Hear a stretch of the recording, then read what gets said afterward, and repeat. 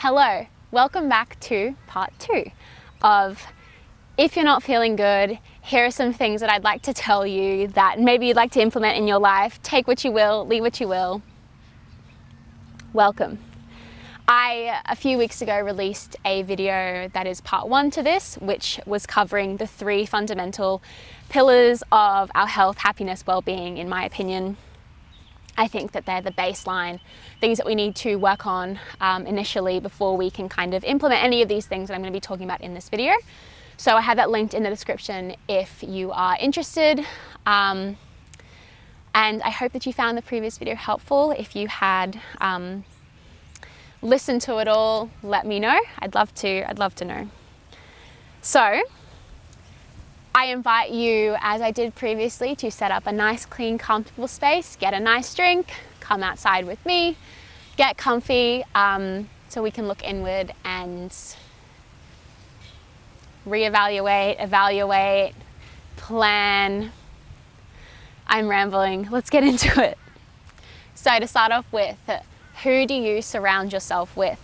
I'm sure you've heard the saying that we are the culmination of the 5 people that we're closest to in our life, 3 to 5 people that we spend the most time with, which totally makes sense because as humans we are highly attuned to people's energies, and we want to be liked and accepted. So we might adjust kind of our behaviors around certain people. And I think as well, we're all a slightly different version of ourselves around people. I think everyone kind of brings something out, some part out of us. So how do you feel when I tell you that you're a culmination of the 5 people that are closest to you or that you spend the most time with? How does that make you feel? Does that excite you? Do you resonate with that? Are you like, wow, yeah, I am, in a positive way? Or are you like, oh, wow, I am, that makes sense? Is it negative for you? Do you want to be a reflection of those 5 people around you? I think that's an important question to ask yourself. And separately, do these people make you feel good? Do they make you feel good about yourself, about your goals, your outlook, your values? Do these people support you? Do you feel supported by them? And is the relationship that you guys have equal? And I think a lovely question to ask yourself is it an honor to be associated with these people? I think we are very lucky that if we have 1, 2, 3, 4, 5 people in our life that we consider an honor to be associated with. I think that is a sign of a really beautiful, healthy, equal relationship. Because relationships are conscious decisions, right? However we found ourselves in them, we decide to stay, we decide to show up, we decide to put as much effort that we put in as we do. I've really struggled to cultivate friendships that have felt good in the past because I know what I like, I know what I want, and I kind of have no interest in anything else, you know, for better or for worse. But it's really only been in the last year or so that I do have a few people in my life that I consider an honor to be associated with. And it's with those relationships that they're the relationships that make me feel best about myself, and that I want to go through life with. Whoever you surround yourself with has a massive, massive sway on your life, your decisions, your choices, your actions, your outlook, your values, and the person you are as a whole, obviously. The great thing is, as I mentioned, is that you have control as to whether or not you allow them to have this influence on you by associating with them. You don't have to cut people out immediately. but take notice of how you feel around individual people, the kind of person that you're around them, that you are around them, and if you can see them in the life that you want to create for yourself. Again, those are 3 really important questions. I'll say them again. Take notice of how you feel around individuals. Take notice of the kind of person you are around those individuals. And ask yourself if you can see them in the life that you want to have for yourself in the future. Are they there? Do they fit in?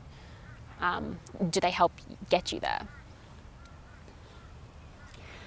All right, next up, hello, small bug. Do you have time for yourself, especially alone time? It can be really easy to get swept up in relationships, work, responsibilities. When was the last time that you did something just for you, especially just you? It can be as grand as booking a solo trip somewhere in the world, or as having a cup of coffee out on the deck for half an hour in the morning reading a book by yourself.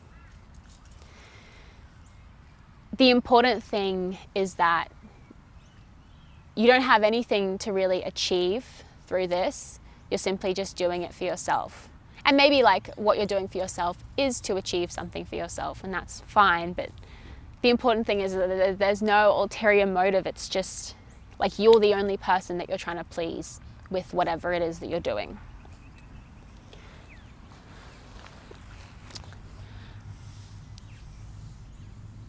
I recently went for a solo drive up in the mountains on a rainy day. I was feeling pretty crap for the few days before, and even that morning, like I had decided the night before that I would go and do this. I'd never done this before, and I was really excited. And then when I woke up, I was like, I don't really want to. It's out of my comfort zone. It's not even a big deal, but it's out of my comfort zone. But I knew that I was craving a drive through like windy mountain roads, and I didn't mind having the windows down and getting a bit of rain in, and it was lovely. It was only a few hours of my time, but it was that just the simple action of doing something for myself, not needing anyone else's approval, not needing anyone else to come with me. So like, you know, their desire didn't impact my final action, because I could just do whatever the heck I wanted to do. It was really soothing overall. So I encourage you to write down a list, big or small, of things that you want to do. Especially like leave a little category or a big category for things that you want to do alone. Something that I love to remind myself of is that the person we spend the most time with in our lives is ourselves. So I think it's really important to be putting time, effort, and energy into nurturing that relationship you have with yourself, because, you know, if I don't love myself, it's a pretty miserable life. And if I'm not doing what makes me happy and doing stuff just for me, sometimes it's a pretty miserable life. Okay, the next one, to get a bit meta for a second, what content do you consume and how frequently? Content is the most readily available it's ever been, no surprise there, with also so much being pumped out on a daily basis. There is always something new to watch. FOMO is real. Most of us are very reliant on technology like social media and platforms like YouTube. The way I like to think about my technology consumption and the relationship that I want to have with it is, how much am I consuming versus creating? Human beings, I believe, are innately creative. Every single person, whether that's painting or coming up with logistical solutions to a complex maths problem or fighting a case in court. We are creative beings. Therefore, it's my belief that we should be creating far more than we should be consuming. I think we should be consuming for rest, like I watch a TV show, an episode or two each night after dinner. I think we should be consuming for inspiration, for things that we want to create, even if it's like relevant or not to like the mode that we like to create from the most. Consumption should be to fuel and to inspire, to rest and to rejuvenate for more creation and more output. And so ideally, the content that we consume should be reflective of that. And a lot of the time these days, it's just simply not. So my suggestion would be to reevaluate the platforms that you regularly use and the accounts that you follow. For example, I don't have TikTok, never have, still have zero interest in it. And I'm so pleased on a daily basis that I do not have it, because for one, it's not the type of content that I want to be creating. I don't really care for it. Yeah, there's definitely funny things on there, and I have seen many TikToks before, and they are very entertaining. But I also know that I would be the type of person to get addicted to it, and I simply do not want that low energy, self-loathing vibe in my life that I then have to fight off. So TikTok is not for me. I check Instagram every few days or so. I don't have it on my phone. I just have it on my computer, and I check kind of for messages. And I'll check it like every now and then for updates. I'm a normal person. I like to see what other people are doing. I do have Facebook, which I check every few weeks.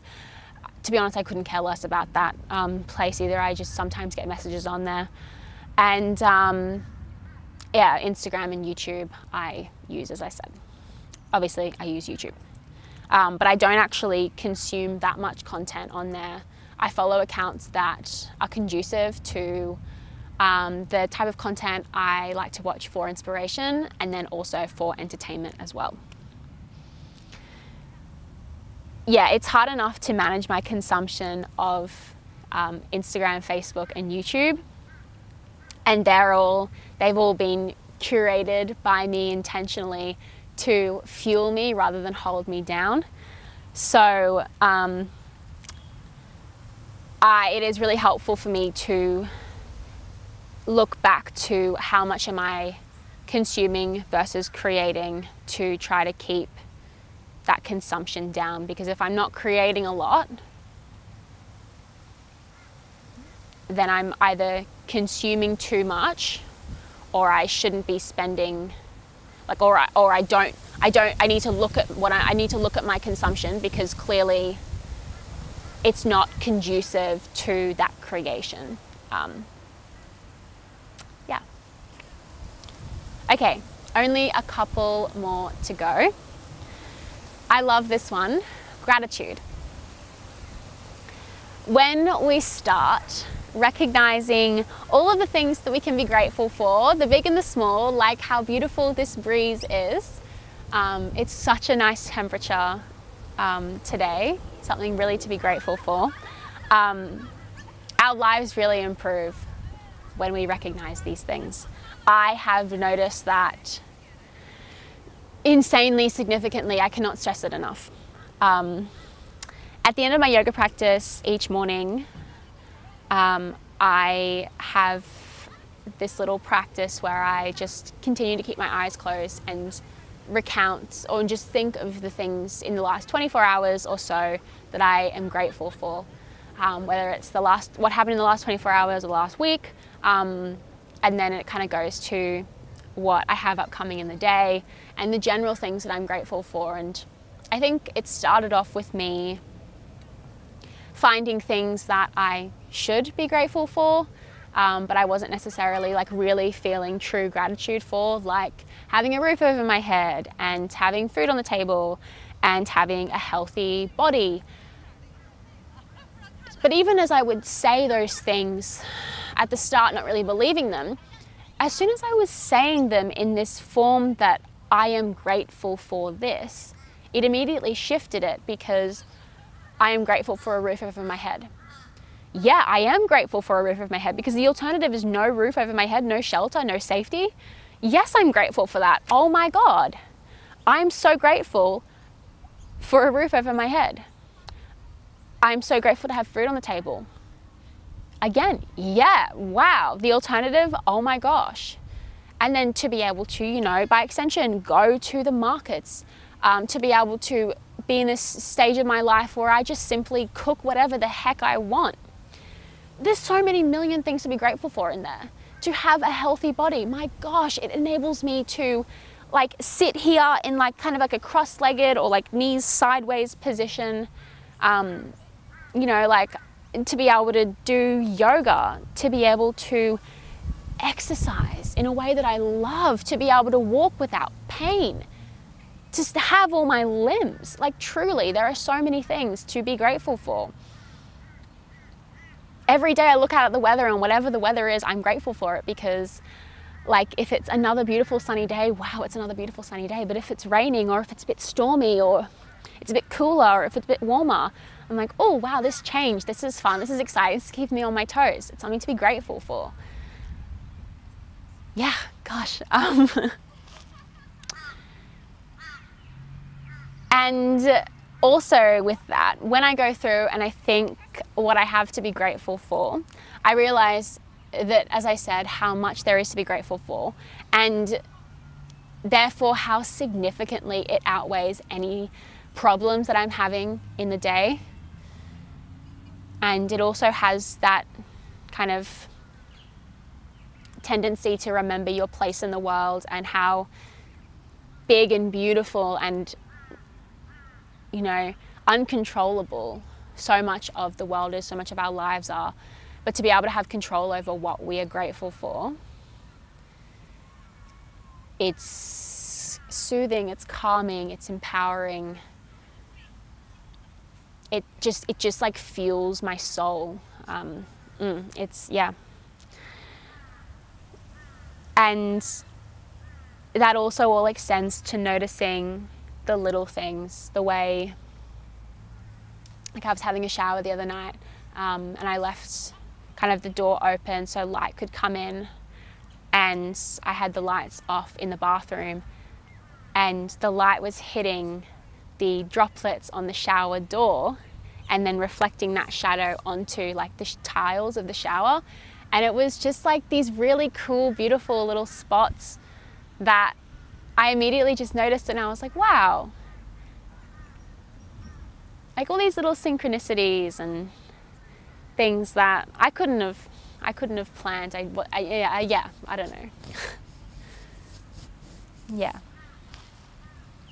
So I would encourage you to write a list of 5 things that you have to be grateful for each morning for the next week, and see if you do truly feel grateful for what you're writing down, and see how it makes you feel. And if something doesn't go your way, think, how can I be grateful for this, or is there something that I can still be grateful for here? I always like to think that everything happens for a reason, and that whatever path we're on is the path that we're supposed to be on. So to be able to kind of stop and smell the roses along the way with these little gratitude practices, I really love.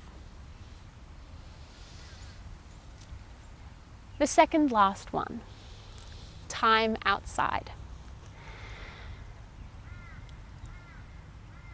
Like I believe we're made to move, I believe that we're made to be outside.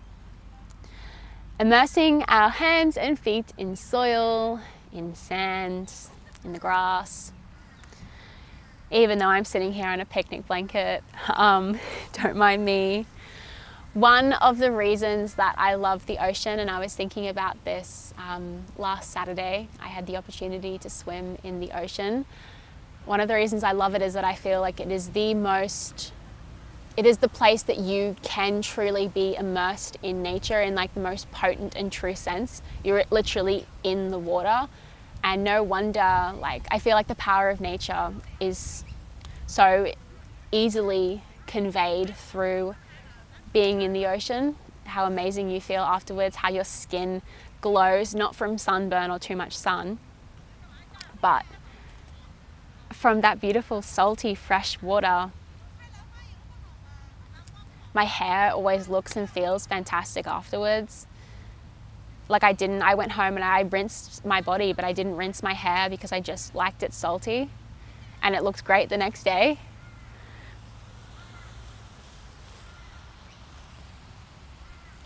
I encourage you to organize a trip outdoors, whether that's by yourself or with loved ones, whether that's to the beach, whether that's on a hike, through the rainforest, rock climbing outside, going for a walk in the park, gardening, fruit picking. Just get outside, and especially my hair. Especially, I am a firm believer in getting about 10 minutes of sun a day. Places like Australia, the sun is very harsh, especially in summer. So you've got to be really careful. And again, this is my professional, unsolicited advice. But 10 minutes of sun in the morning, I find wakes me up. If I can look at the sun before I look at a screen, I find that it helps my circadian rhythm. And I just feel so much more in tune with my body, with the day, with nature, because I'm starting my day with the sun rather than with like an artificial light.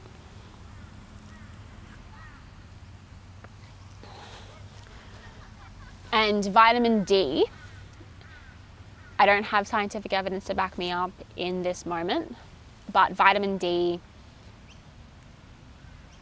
significantly improves your mood. When I was in year 12, if you've seen that video, me talking about my experience with depression in year 12,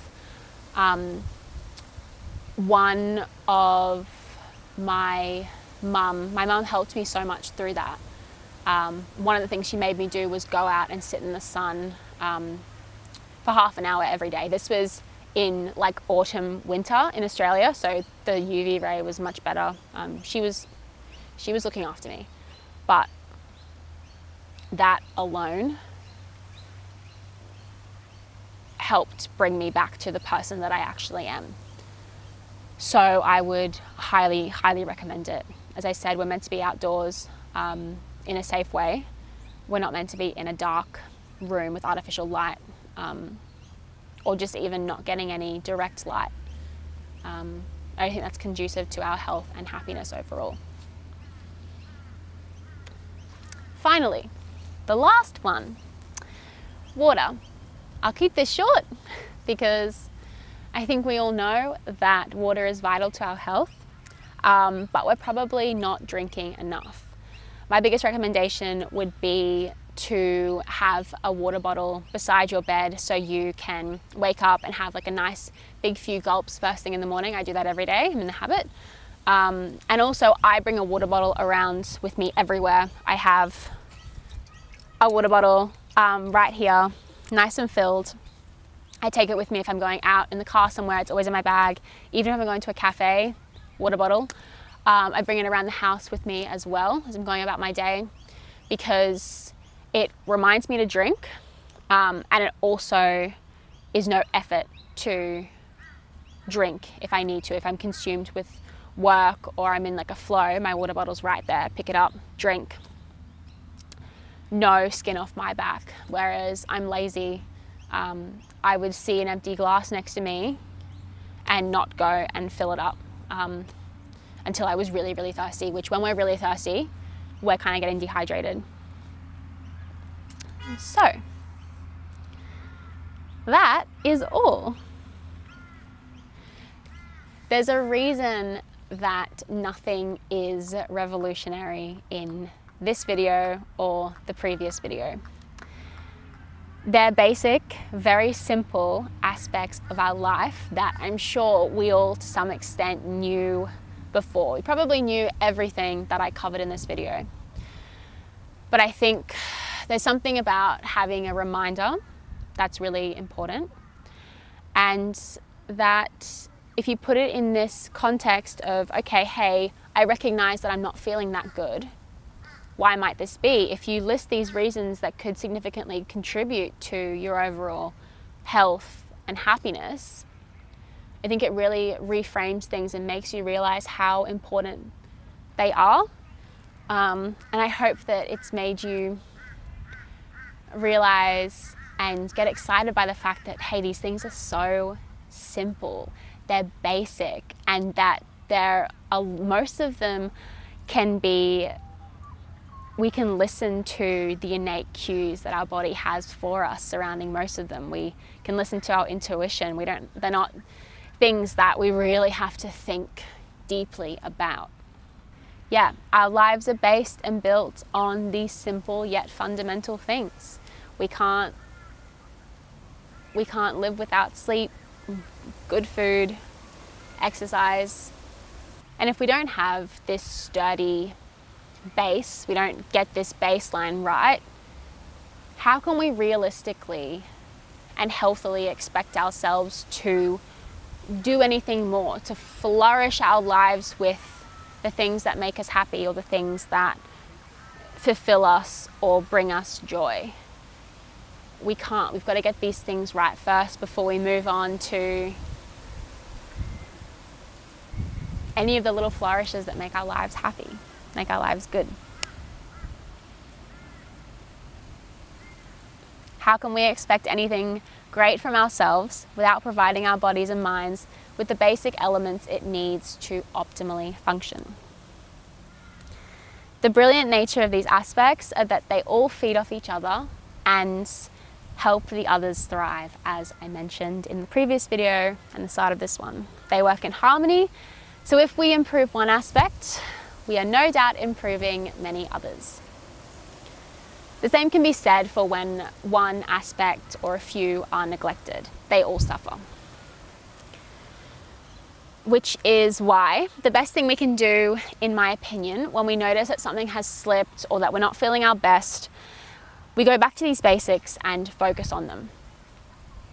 They're also the easiest things to focus on and get back on track because, as I said, all we need to do is listen to our bodies and what we need, and also arming ourselves with this knowledge. And if you go on to consult professionals, arming yourself with the knowledge that they provide you, so when your mind's kind of playing tricks on you and you don't want to listen to your body, or it's telling you different things, or you're finding it hard to listen to your intuition, you have these basic things to go back to.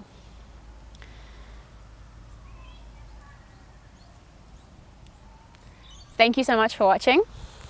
Thank you so much for watching both part 1 and part 2 of this video. I know they're long, but I hope that they were helpful and that you come away feeling a bit clearer, more positive, and ready to listen to your body and your intuition, and they're excited by it. I think there's something so beautiful and so empowering by listening to our bodies and recognizing what we need and what we want, and knowing how we can give that to ourselves.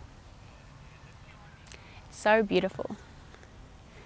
One thing that I am grateful for is waking up feeling in a really good mood today and feeling confident to sit down and film in the park with everyone around me. I don't even care. I haven't cared at all this whole video. I'm really grateful for that. It's cool. I really appreciate you. Thank you so much for being here, and I cannot wait to see you in the next video. Bye.